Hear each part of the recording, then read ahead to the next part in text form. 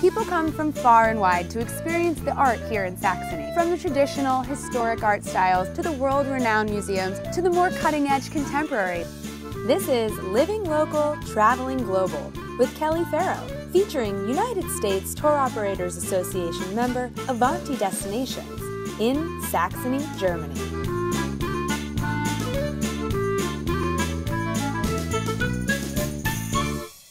If you had to pick just one thing that defines Saxony, it has to be its world-renowned art culture.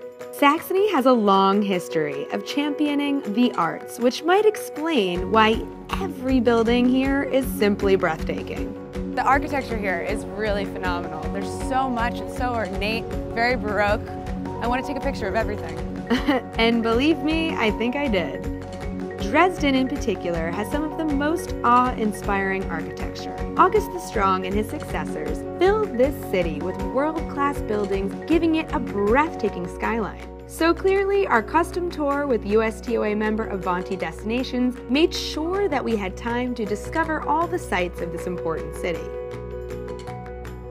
Dubbed Saxony's white gold, Meissen has made internationally famous porcelain for the past 300 years. We stopped at the Meissen headquarters to meet the people responsible for the brand's legendary craftsmanship. So that right there, that's where it happens? Yes, Can you show us? And I was able to witness the process from start to finish. It's still soft. It is still soft. Cool. Each porcelain form is made entirely by hand, and the highly specialized artisans contribute to a stage. She puts every form the thrower makes into one figurine, because the former just prepares all the pieces, right? And she's the one who's putting that together to one big figurine. I observed as it started with the clay all the way through to the finishing touches. Our special tour even let me try my hand at the final painting over the glaze. Each brushstroke had to be perfect. How can they do that? So much pressure. I think I have a new job. But they indeed were perfect. And this lovely figurine is the largest porcelain figure in the world. And what's incredible is this Saxonia's dress. There's 8,000 handmade flower petals, each applied by hand. And now we go to Leipzig, a city famous for another type of art. As you can see, we're in the Gewandhaus to Leipzig, which is where the world-famous Gewandhaus Orchestra plays.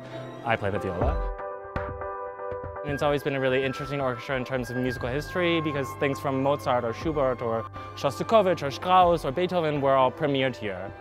Berlin has slowly become so commercialized and mainstreamed. Leipzig is really benefiting from the overflow of artists and DJs and actors and musicians, all different kinds of people that really want to do something and make their mark.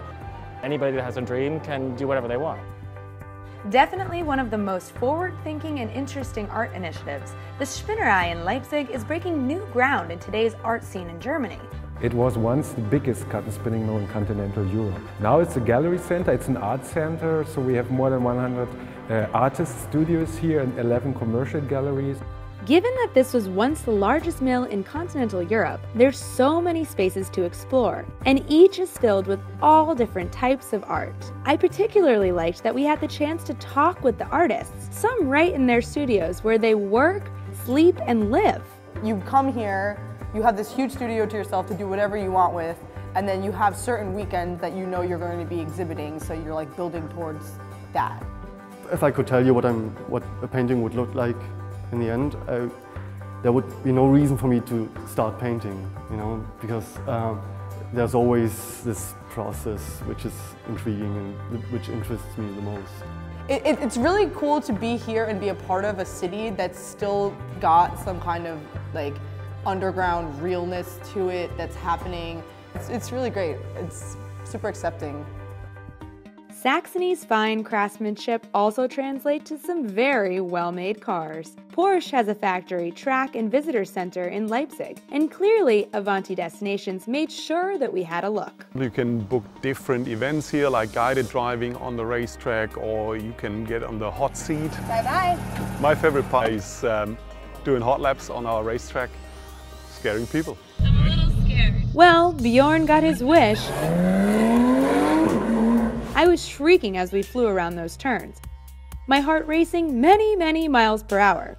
But what a rush! Wow, that is the thrill of a lifetime. I can't even tell you how the G's feel going around all those curves. You gotta just do this yourself. It is so much fun. Still shaken up a little bit. Afterwards, we admired some historic Porsches. Pretty Porsches. I like these. These machines are sexy works of art, and I think I fell in love with the German Porsche that day. And did you know that Saxony is the birthplace of the Nutcracker? These wooden toys were first manufactured in the town of Siphon, and now they've become a Christmas fixture in many households all around the world.